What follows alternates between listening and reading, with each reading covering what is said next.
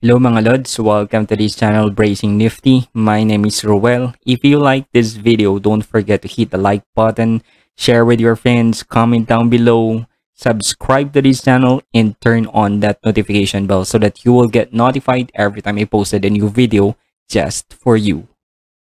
So from here, kung yung negative 3.89 natin, habang lumalaki yung value nung Z papunta dun sa positive, lumalaki din yung area na nakukover niya. So kanina, pag yung Z natin from negative papunta doon sa Z which is equal to 0, nang nakukover niya 0.5 of the whole area. While nag-increase yung ating Z, nagiging positive 1, 2, 3, hanggang doon sa dulo kanina sa table which is 3.89, nakukover niya yung 0.9999 nung area, which is almost all areas under this normal curve.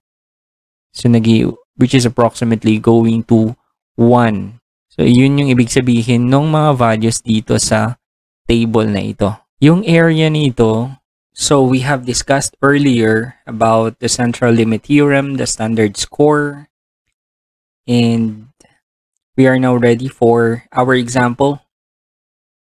So the population mean of the annual salary by an agriculturist is 512,000. The standard deviation is 192,000. And a random sample of 50 agriculturists was selected from this population. So take note from that problem, meron na tayong given na population mean, meron tayong standard deviation, and meron tayong value ni n which is equal to 50. So, ang tanong, what is the probability that the mean salary is, letter A, mean salary is less than 450,000. Letter B, the mean salary is more than 500,000. And for letter C, the mean salary is between 514,000 and 518,000. We are looking at the probability of the mean salary. So, tinitingnan natin yung area na na-cover ng mean salary na less than 450,000. So, paano natin makuha yon? O paano natin malaman yung probability o yung area na na-covered by a mean salary which is equal to or less than 450,000?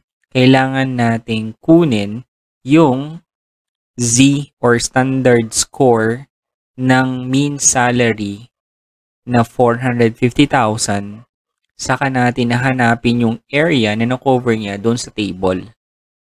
So that will be the probability of the mean salary of less than 450,000. So try natin i-solve yung ating or pakita yung ating solution for dito. Ayan. So solution for the probability that the mean salary is less than 450,000. So, ang first thing to do is to solve for Z. Solve for Z, meron tayong formula for Z kanina which is equal to mean nung sample minus mu over mu is the mean of the population. Then we have divided by the standard deviation of the population over square root of n, which is the number of sample, which is equal to, isa-substitute lang natin yung ating mean, salary mean of the sample, which is 450,000, minus yung mean ng ating population, which is 512,000, divided by yung standard deviation ng ating population na 192 over square root ni 50. Okay? So, by simplifying these values, take note na si 450 minus 512,000, 450,000 minus 512,000, nagkakaroon tayo ng negative na value dyan. So, since negative yung ating numerator, divided by a denominator, which is 192,000, divided by the square root of 50, magkakaroon tayo ng negative na value ni Z. In this case, after simplifying all these values, magkakaroon tayo ng negative 2.2833. But since doon sa ating table, meron lang tayong 2 decimal places. So, ang mahanap natin doon is negative 2.28. So, if z is equal to negative 2.28, saan siya?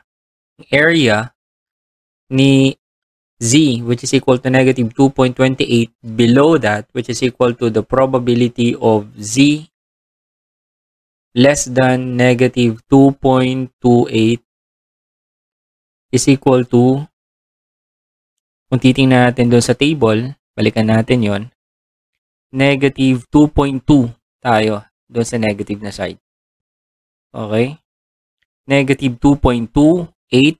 So, sa row ni negative 2.2, ito, at doon sa column ng 8. Ito yon. Okay, para makita nyo, yan. Negative 2.2 na row at sa column na 0.08. So, that is negative 2.28, which is equal to 0.0113. Okay? Ayan. So, kung babalikan natin doon, ang value nito is 0.0113. Ito yon, 0.0113. So, ano ibig sabihin nitong probability of z less than negative 2.28, which is equal to 0.0113? Kung titingnan natin, yung 0.0113,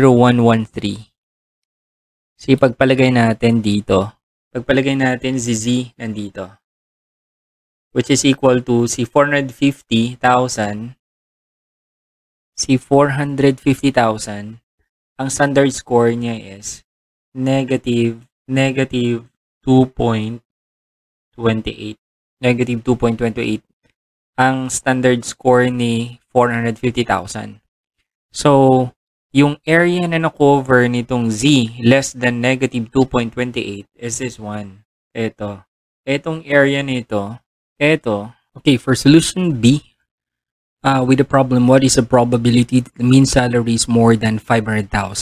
In this case, we are concerned with the area of the standard score of the 500,000, mean salary of 500,000 and above. So, ang gagawin natin dito, kailangan muna nating isolve si z para malaman natin kung ano yung standard score nitong mean salary na 500. So, z is equal to yung ating formula, mean minus mu over standard deviation divided by square root of n. So, i-substitute lang natin mga values dyan. Meron tayong 500,000 na mean salary ng ating sample. Meron tayong mean salary of the population, which is 512,000.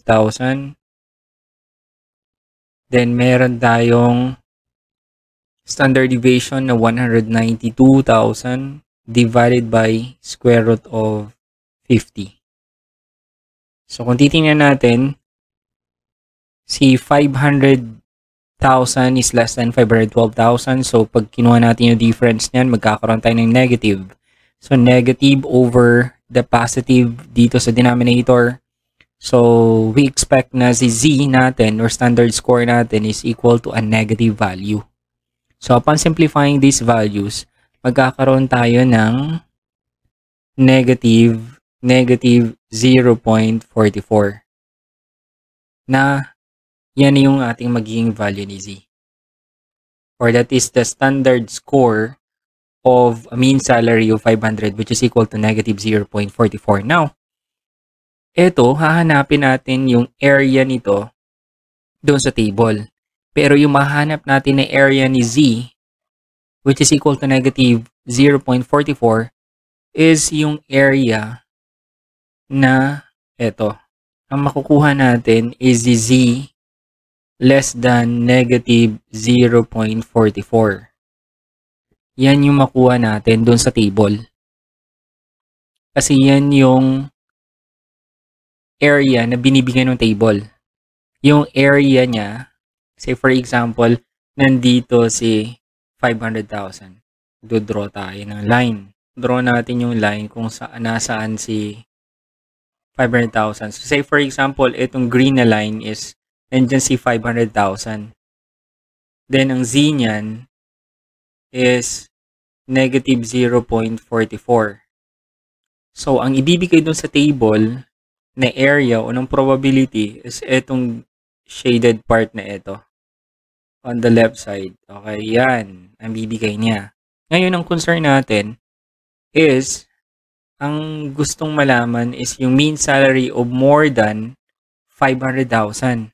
So, kung titingnan natin dito sa graph, sa normal graph, ang gusto nating malaman is yung ito na area.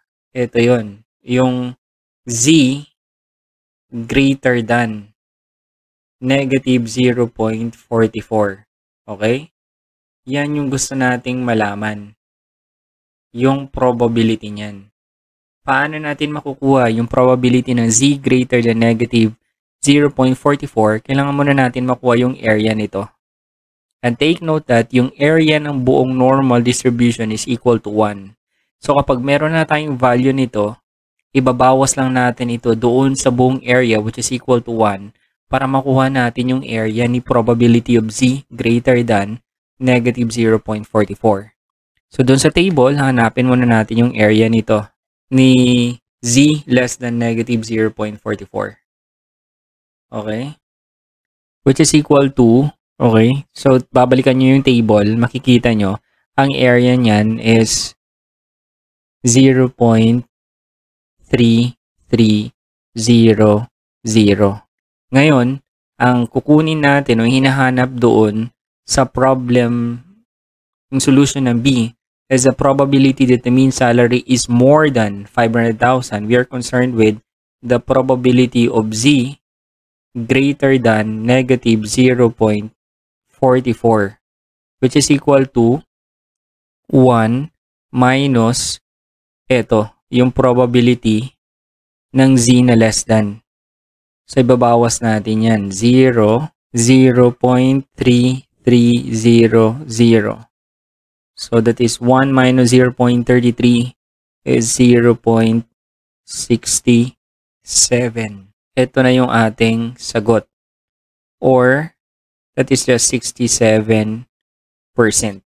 O yung probability that Z is greater than negative 0.44 is equal to 0.67. Ito na ngayon. Ito yon. Ayan. So, yan yung sagot.